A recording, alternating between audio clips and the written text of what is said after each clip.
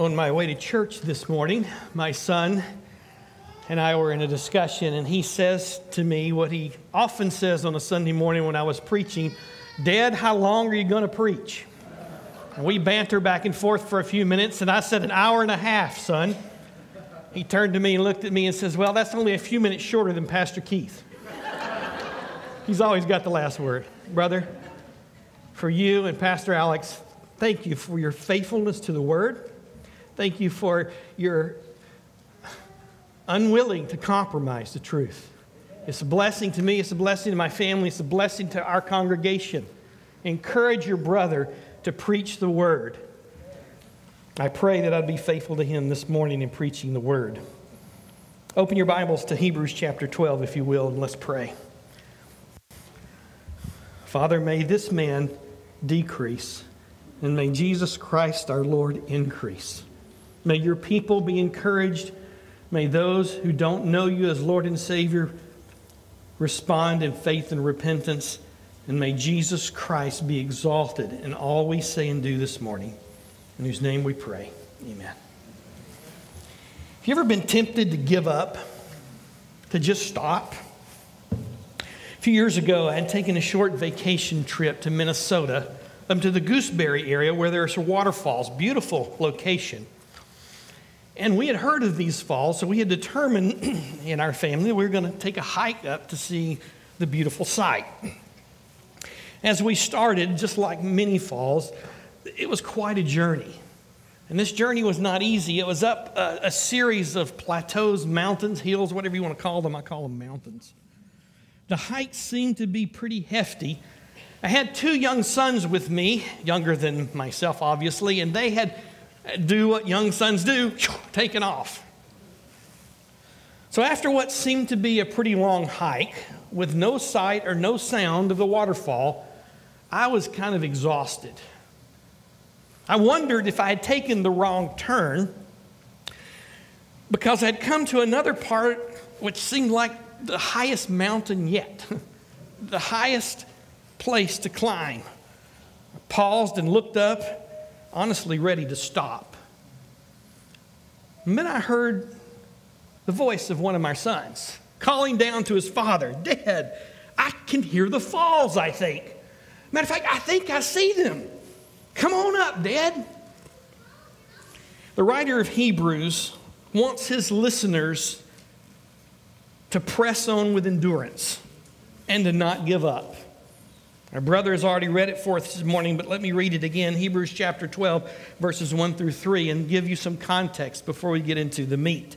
"Therefore, since we are surrounded by a great cloud of witnesses, let us also lay aside every weight and sin which clings so closely.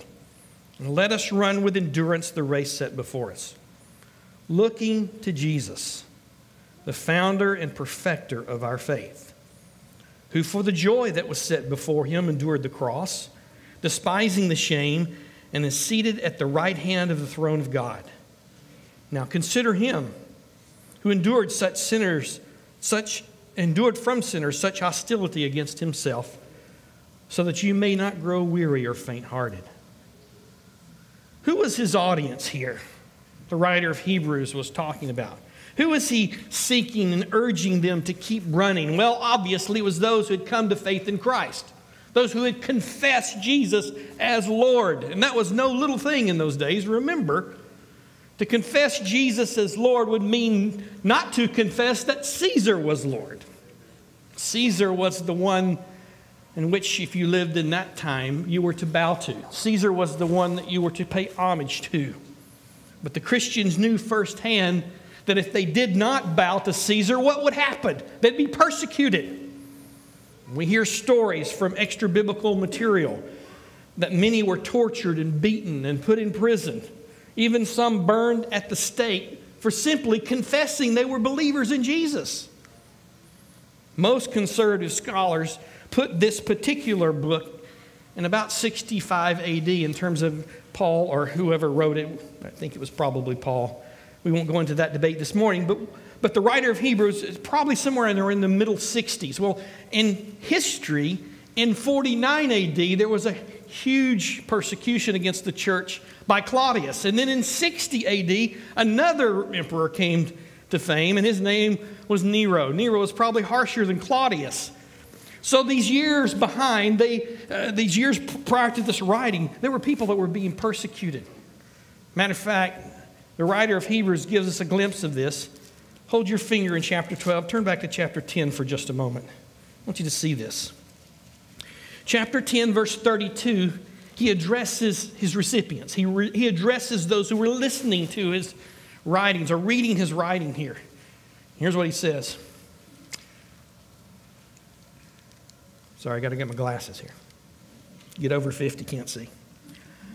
But recall the former days when after you were enlightened, after you came to know Christ, you endured a hard struggle with suffering, sometimes being publicly exposed to reproach and affliction, and sometimes being partners with those so treated.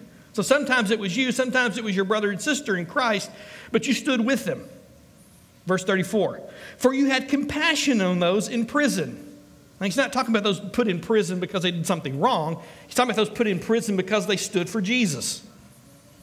And you joyfully accepted the plundering of your property. Some of them took things away from your house. If it was in our days, our cars, our property, our house. Since you knew, notice, you yourselves had a better possession and abiding one. Therefore, same people he's writing to in chapter 12, do not throw away your confidence, or don't throw away your faith, which has a great reward. For you have need of endurance, so that when you have done the will of God, you may receive what is promised. So he writes here to the church. Notice some of the words he uses. He tells them to press on, hold on to their confidence or their faith. He tells them that do this in the midst of suffering. He tells them to endure, keep going. And he tells them there will be a reward. These same words you see in chapter 11, and we see it again in chapter 12. He's wanting them to listen. He's wanting them to get it. And so that's the big view. That's the 50,000, 40,000 foot view. That's the overview. Now I want to take you down to the ground when we get to chapter 12, verse 1. And here's what he says. Therefore, brothers and sisters, matter of fact, I don't have time to go back to chapter 11, but let me remind you of what happens in chapter 11. What happens? He gives a roll call of faith. He says, these guys have been faithful. He says, therefore, since we are surrounded by such a great cloud of witnesses. You see, he's seeking to motivate the believers in that day by telling them, you're not the only one who's faithful. You're not the only one who's trying to follow Christ. There have been faithful brothers and sisters in your past. And you're surrounded by all these witnesses. And in fact, in chapter 11, again, I'm not going to go there, but let me remind you, there was Abel and Enoch and Noah and Abraham and Sarah and Isaac and Jacob and Joseph and Moses and Gideon and David and Samuel. All of those in there, there are more. And he says, these were faithful brothers and sisters who endured. They didn't give up. They had faith in Christ. And so he's seeking to encourage and motivate those he's writing to with the story of the faithful. Why? Why does he do this? For this reason, brothers and sisters. The faith of others stirs up faith in us. The faith of others stirs up faith in us. Now, this is all introduction, by the way. Hang in there with me. But this is important because he's trying to motivate them. Later, he's going to motivate you with something more important than this. But initially, he wants to remind these faithful followers who are going through struggle and persecution that the faith of others will stir up faith in us. The Bible tells us this. We see this in Christian history, that those who are witnesses of Christ and have trusted in Him, and you hear their stories, what does it do? It encourages you. Matter of fact, I could dare say we could walk into Pastor Keith's library and find story after story, biographies after biographies, sermons after sermons of faithful men and women who've held on to the gospel to the very end, have they not? And when you read those, I encourage you to read those. Read them, listen to them, hear them. What does it do in your heart? It says, that's great. I want to be like that. It stirs up faith in us. Not only do we hear this, see this here, But let me also tell you, this is why we need the church. This is why we need to meet together. Because when I hear of God working in your heart, when I hear the stories of how you've put your faith in Him, or even how you're struggling to put your faith in Him, you know what it does in me? This is great. I want to be like that. This is encouraging. Encouraging me to run the race. It spurs us on to love and to good deeds. And as you testify with your mouth and you give evidence of God's work in your life, it builds my faith. Now, 3 things. Back to Hebrews chapter 12, verse 1. 3 things the writer of Hebrews wants us to take action or to do this morning as we press on in this race of sanctification. We are to give up, we are to run forward, and we're to look straight. Now, repeat it after me. Give up, run forward, look straight. You got my outline, we can go home, right? No. Let me dig down a little deeper. This is our roadmap this morning. And let's start with give up. Verse 1, after he seeks to motivate us that we have surrounded by these witnesses, he says to us, particularly verse 1, the second part of it, let us also lay aside every weight and sin which clings so closely. So the first commandment that the writer gives us is we are to lay aside something. He calls it the sin and the weight. To lay aside. Lay aside just means that you take an action to do something. He's commanding us to not sit idly by, but to seek, to renounce, to get rid of, to put off. There are 2 things he mentions here. One is weight, and the other is sin. And by the way, any commandment that God gives us, that He tells us, here's what I want you to do, He doesn't leave you by yourself to do it. He always provides the desire and the motivation, the power and the grace to accomplish those things. So I'm going to give you some commandments here, but I want you to understand you can't accomplish those in your own power. You can't do them in your own strength. You can try, but you'll always fail. What God does is He plants in you the desire. He gives you the Holy Spirit and then says, I want you to obey me. I want you to follow me. And so as we follow Him, we're constantly needing to call out for His grace, to call out for His mercy. When I seek to obey, it's grace-motivated obedience. God's worked in my heart. This is why I even desire to do those things. And I can't accomplish them without Him. So please understand, every commandment that you're given, you're also given the grace by Jesus' work in your heart to obey that commandment. Commandments are grace-motivated for the believer. So He tells you, put it off, lay it aside. Can you? Yes, you should. And He'll give you the power to do such. Now, He tells us 2 categories here. The first one is weight. This word means encumbrance or hindrance. Something that gets in our way. Something that keeps us from running the race. Now, I take this to say, these are not necessarily sins, because He gives us the word sin, although they can become sins. Because why? They're in our way from keeping us from running the race. Or they become sins because we make them out to be more than they're supposed to be. We make them out to be idols. We serve these things rather than Christ Himself. What could a weight be? Well, it could be cars, it could be money, it could be houses, it could be gadgets, it could be clothes, it could be recreational stuff. Let's go on and on. I guess it could even be fishing.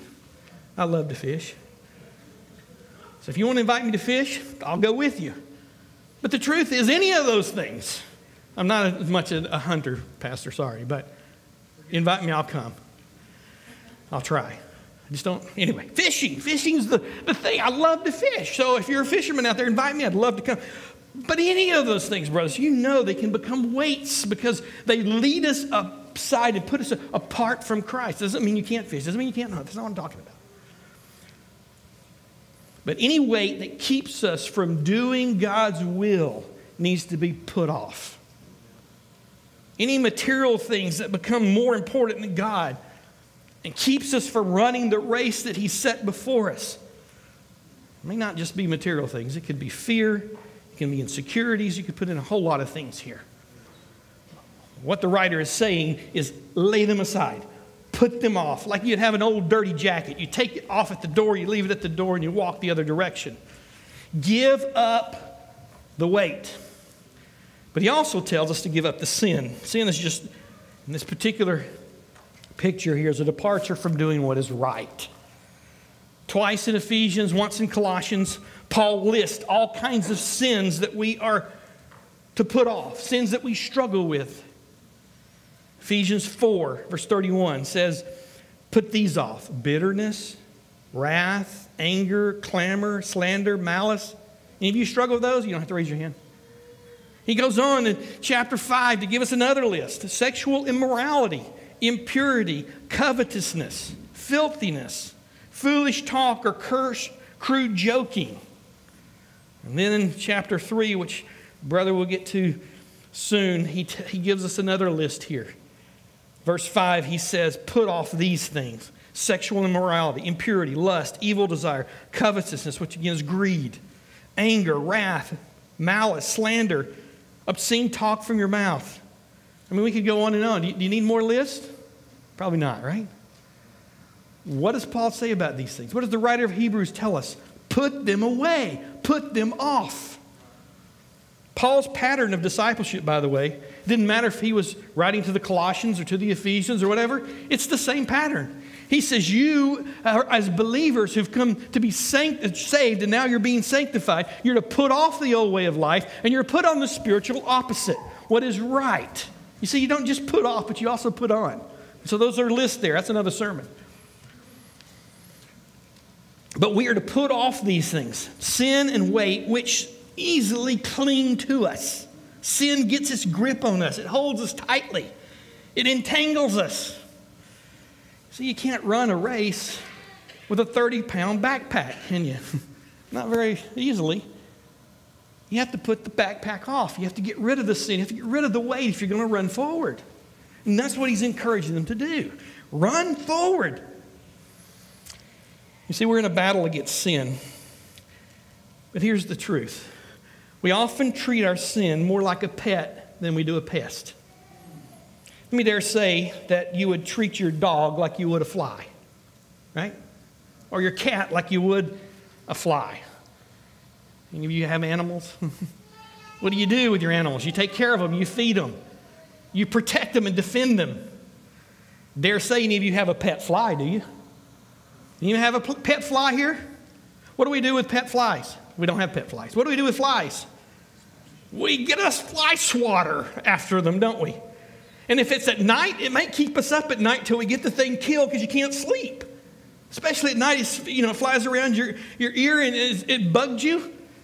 And so I have lost hours of sleep in my room at night trying to kill a pesky fly. And I guarantee you, I'm going to kill it before I can go to sleep. I'll stay up and I'll look at it and I'll beat it and I'll squash it or whatever I can do to get rid of it. The Scripture calls us to make radical war against these things.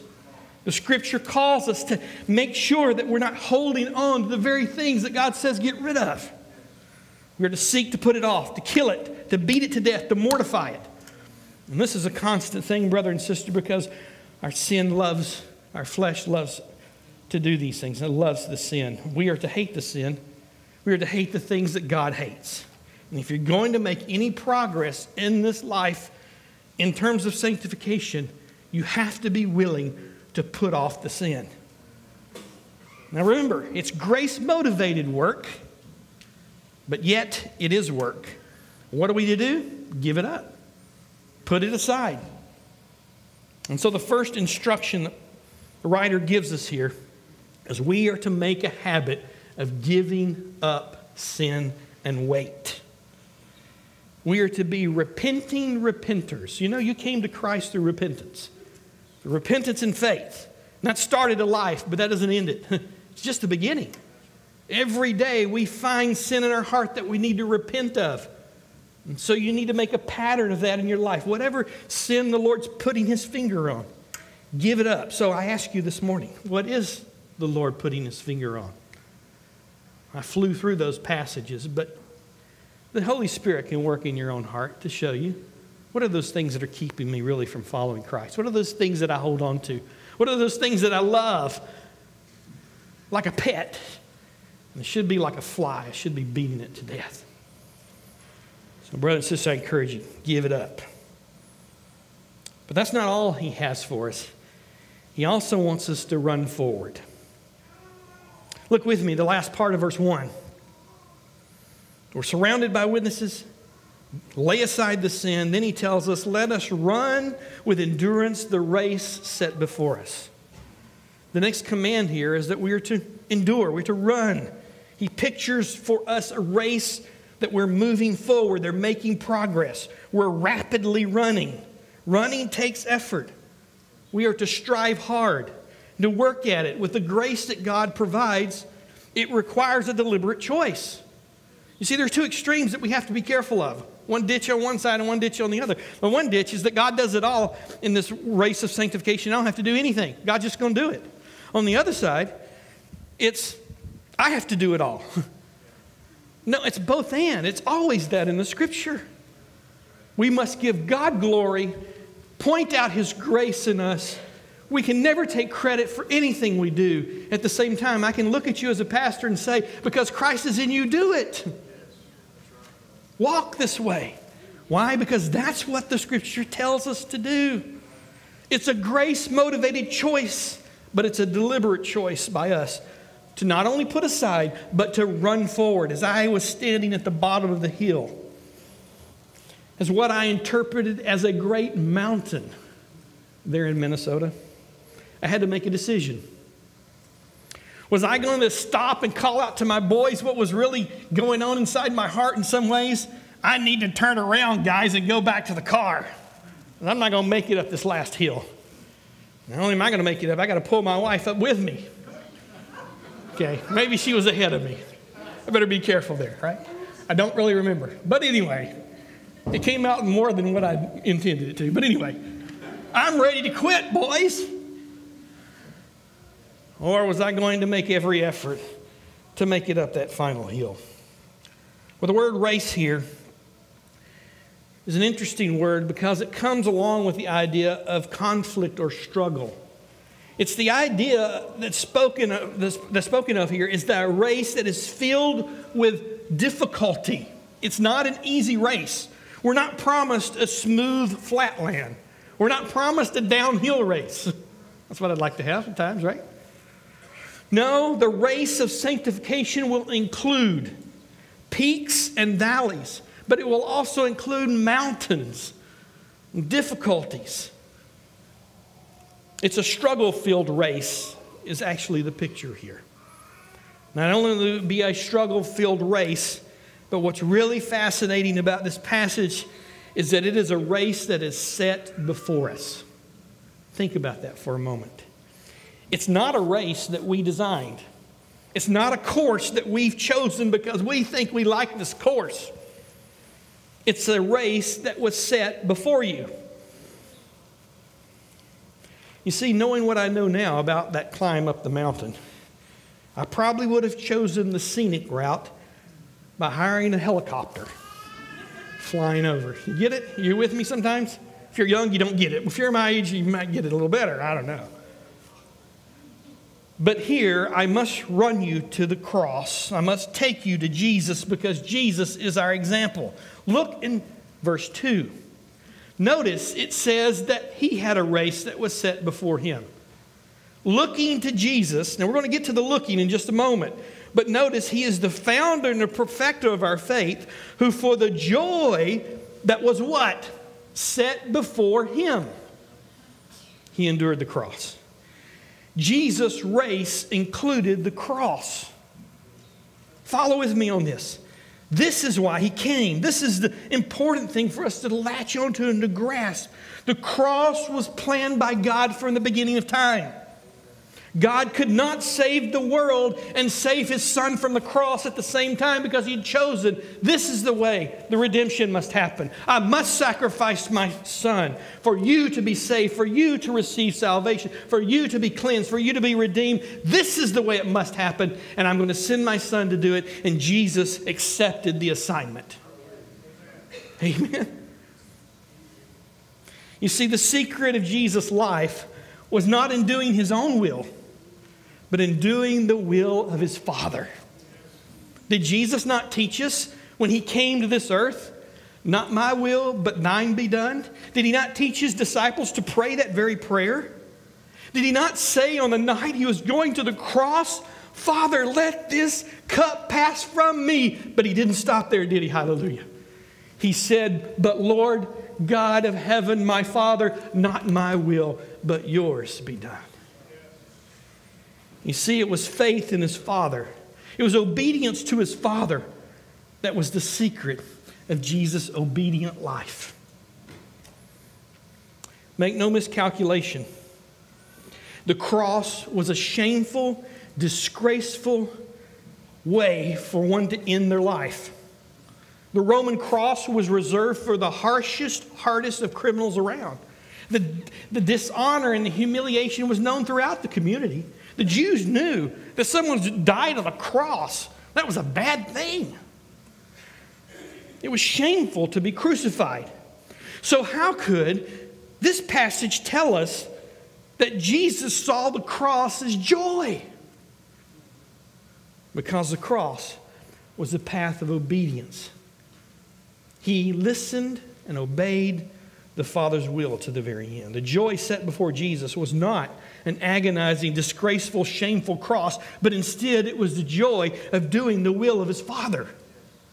It was the joy of finishing the task completely. It was the joy of not giving up on the race, but racing through the race to say, God, I will do as you have told me to do. I will do as what you have said. I will follow you. I will take the path that you set before me, and I will walk it.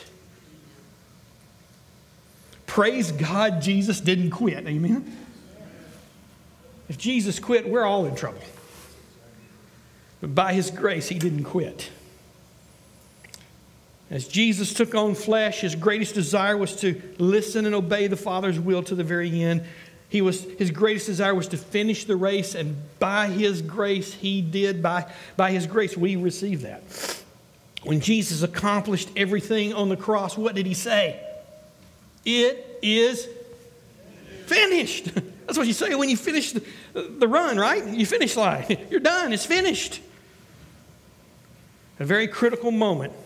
Jesus finished the race the Father had set before him, and he cried out, it is finished. Jesus' joy was found in running the race to the very end. And of course, we give praise and glory to him that he endured from such sinful men what he did not deserve, but he didn't give up. What will characterize the race set before us? Well, let's be honest.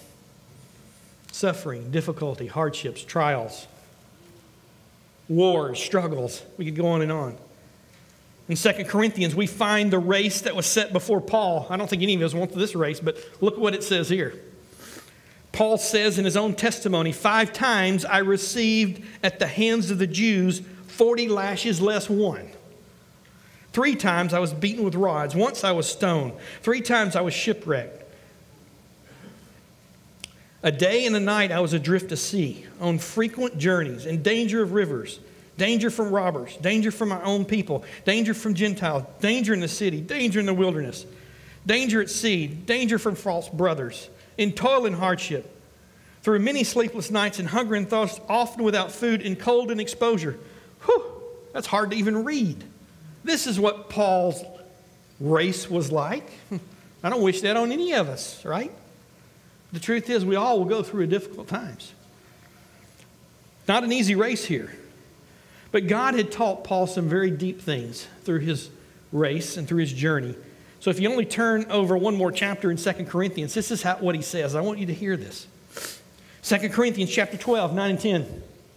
It says, for the sake of Christ then, here's Paul's conclusion to these things. For the sake of Christ then, I am content with weakness, insults, hardships, persecutions, calamities.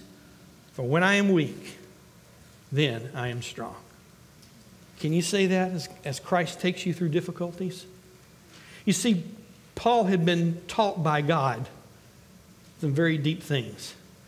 And God often takes you through difficult times, brothers and sisters, to teach you about his grace, his mercy, his love towards you. He wants it to be deep. He wants it to be real. Paul had learned reliance. He had learned dependence. He had learned trust in Christ. Because God had set a race before him, and he didn't run off the race, get off the path. God had used this passage to remind me that we are in a run, that we're in a race of sanctification. And that race is not to gain some temporal reward, nor is it to gain the praise of people. We all crave that. Pastors do. No, we run for the glory of one, Christ our Lord. And so I urge you, brothers and sisters, run forward. Run for His glory. Work at it hard. I can tell you, work at it hard because it's for the praise of His glory. The third thing we notice is that we are to look straight. We're to run forward. We're to lay it aside, give it up, but we're also to look straight. Verse 2 picks up this idea and continued briefly and also in verse 3, but look with me. Looking to Jesus, the founder and perfecter of our faith, who for the joy set before Him endured the cross, despising the shame, and is seated at the right hand of the throne of God. What are we to do? Consider Him who endured from sinners such hostility against Himself, so that you may not grow weary or faint-hearted. You see, the greatest motivation for the Christian life is found in looking at Jesus. It's Him that we look at. It is His person that we must focus on. Why? Because Christians, you are Christ followers. You're to follow Him. We're not to run a race in such a way that pleases ourselves, but that pleases God. That means we will have to give up some things. We'll have to make some choices. We'll have to run hard. We are to look straight at Jesus. This straight at Jesus, looking straight ahead, has two focuses here, I think, this morning I want to share with you. First of all, is that we should focus on Jesus, and second, we should meditate. So it has both the idea of meditation and focus. First, the word focus here is the idea of let your gaze look straight, looking to Jesus, look straight, let your gaze be on Him. Let your eyes look directly to Him. You know, do we have any gymnasts in here or prior gymnasts? I learned when I was a little bit younger. My first daughter, who took gymnastics, and we thought she'd be the world gymnastic. They taught her when she was on the balance beam to do something very interesting. Don't look down at your feet, but look ahead. If you look at the beam, you know what happens when you look at the beam? You fall off. You're not to look down, you're to look ahead. It's the same concept if you're a waiter or a waitress, how you carry food or how you carry your coffee in the morning. I'm going to teach you something. If you carry your coffee, kids, to your mom and dad tomorrow morning, don't look at the coffee. Look where you're going and you won't spill it. If you look at the coffee, you know what happens? It's all over the floor. I've done it many times. Looking to Jesus means we have our gaze at Him. Because there's so much around us in the world that's going to get us off. There are ditches there. There are problems there. There are all kinds of difficulties that can move us off the pathway. But how do we stay running and enduring? How do we stay moving forward? We look to Him. We have our focus on Christ. It has to be that we're having our gaze directly at Him, looking straight ahead. Why? Because the Scripture tells us in verse 2 that Jesus is the founder and perfecter of our faith. Let that be an encouragement to us. He is the founder. It's the idea that He is the source, but He's also the initiator of our faith. He's both the source, that is, that's where you go for faith. That's where you go to learn about faith. That's where you go to find faith. The faith you need comes from Christ. It is a gift to be received from Him.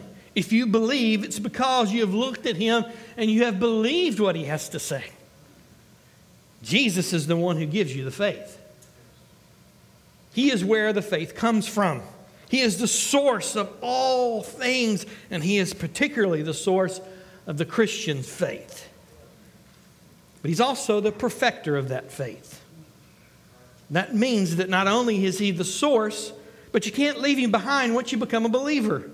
You see, the very things that you need for salvation are the things you need for sanctification. How were you saved? You were saved through faith and repentance. Do you know what you need today as a believer and walking in him? The same thing. Faith in Christ and repentance of your sins. Now, it's different because now you're a believer. You have new power, new desires, new way. But you live the same kind of way. Jesus, I trust you today. Where are the sins I need to put off and repent of? Different attitude, different desires, different way. But we're perfected in the same way in that sense. As we grow, faith is critically important. You see, Jesus not only plants the faith in you, he plants the seed. By the way, if he plants the seed of faith in you, it will grow. It will grow if he does it. Just give it time. If it doesn't, the seed's not there. But as it grows, he also waters it, takes care of it, brings the sunshine. He lets your faith grow. You know, Pastor Keith told us a few weeks ago that's God's plan in the walk and the sanctification process of bringing us in terms of faith included pain and purpose for the pain. You see, we don't rejoice in the pain, but we do rejoice that God is in the midst of the pain with us, and He's playing out His purposes. That's how He perfects us. He's working in us in the midst of the valley of the shadow of the death to do what? To remind us that He's with us, that His rod and staff is there to comfort you, to remind you that He has not left you in the pain by yourself. Jesus is with you. He's with you this morning. And He's in the process of perfecting you in that. What do we need to do? Set our gaze on Jesus. Look to Him. Don't let our minds and our eyes go to the wrong things. When we look to Him, verse 3 tells us that we need to consider Him. I think this is a step even more deeply. Not only do we look to Him, but we are to consider. That means to concentrate. It means to meditate on Him. It means to think about Him. So you need to let your mind think about His actions, His thoughts, His attitudes. Jesus is the one who's perfecting you. Then turn your mind to Him. Remember, Jesus sets before us a race in which He is seeking to purify us more and more to make us more like Him. He wants to make your faith stronger, deeper, wider, and more enduring. He knows best how to do that, does He not? Because He knows us well. Not only does He know best how to do that, He's our model. As we meditate and ponder His life, we find that Jesus kept His eyes on who? The Father. He focused on God. He knew God. It was His abiding relationship with His Father that guided Him through the suffering and the trials.